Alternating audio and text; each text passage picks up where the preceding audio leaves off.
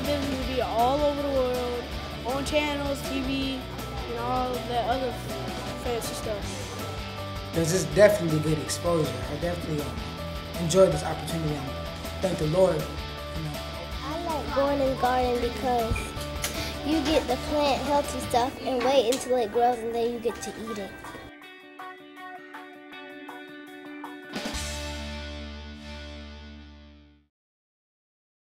In 2001, I stepped out on faith and created an organization called the Auntie Foundation. At the time, I was asking for purpose and direction, and the voice that I heard said that whatever you do, the arts needs to be a part of it. So we created Auntie Karen with the mission to use the arts to empower, enlighten, and educate. With funding cuts in schools, it's so important that there are organizations like the Auntie Karen Foundation that fills the gap for young people. The arts is such a powerful tool. And with the arts, kids can create and be whoever they want to be. We've had Gordon's Garden since 2007, but this year we have a character that's an oversized purple Jamaican yam that gets to go to schools and churches and hospitals, inspiring kids to help him change his eating habits. I like Gordon Garden because you plant healthy stuff and the healthy stuff makes you healthy and strong. Karen's Foundation helps young children grow and use what they're experienced in and helps them to develop those entrepreneur skills and everything. And it's just been a wonderful, wonderful way for us to watch our children grow and prosper. For the past 14 years in October at Benedict College, that's probably the most favorite time of the year for me because that's the time that we do our Young Entrepreneurs Conference. There we get a chance to showcase kids from 7 to 22 with their own businesses. Oh, let me stop there. We actually had a 4-year-old once who started her own company after coming to the conference. So I can say we've showcased kids from 4 to 22 that have their own businesses. I have a business and they're called Gabby Bows, and so they have 2 faces so you can see the design both ways, and then it has teeth and craters to trap the hair, so you wrap it around the center strip and you snap one in close and snap the other in close and it doesn't come out, and they're great for little girls. We do what we call our Deborah Woodard Memorial Scholarship Fund, and we showcase 3 kids. And our top winner this year was John Daniel Moore, who is a very gifted and talented 9-year-old visual artist. But what you don't know about him is that he's autistic. This young man not only is a talented artist, he's taken that skill set to turn it into a business.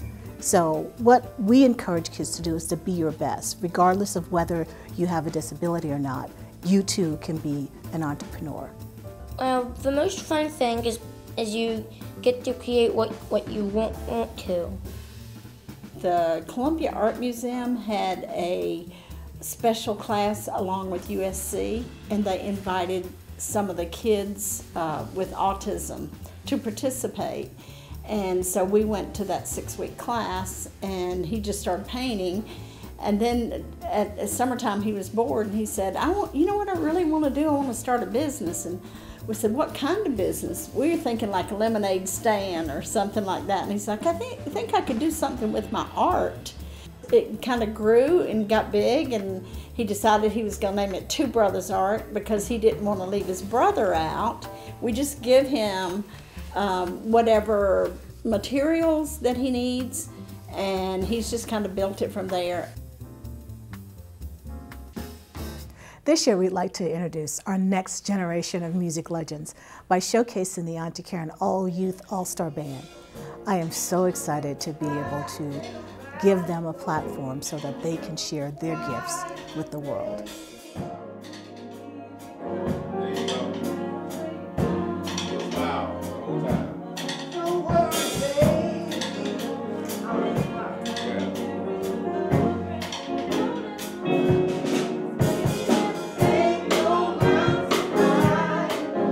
Ever since I was about 6 years old, music has always been something that was kind of like something that would never go away. It's an honor, because I mean, to tell my parents that, you know, I'm singing or opening up for Al Jarreau, they give me this look like, wow, that's who was popular when they were my age. So it's just kind of a really humbling experience, and I know it's definitely something I'll be able to tell my kids' kids. And it's definitely one of my passions that I can do every day. It's just, it means a lot to me as far as, you know, just expressing myself. I love entertaining people because it's like you're giving back to make other people happy. The experience has been pretty hard so far, but that's the good thing that artworks make. It pays off. Music is a great way to escape, to find hope, whatever you need, love, it's always there. Music can change your mind from something bad to something good, and it's all there. There's a lot of kids go out and do bad things to find something to get into, but I was just the one kid that resulted into going and finding music. Opening up for Al Jarreau, that's like a legend. You know, so that's giving us great exposure. That's putting our names like 3 steps higher for us to open up for something like that. So, you know, not to just say that, wow, Auntie Karen, this is great, but I want them to say that this is amazing, something that they will remember, something that, you know, hopefully they'll record or something like that and put you on YouTube, because Auntie Karen, this is a good organization, you know, trying to get back to the community and get young singers from the community.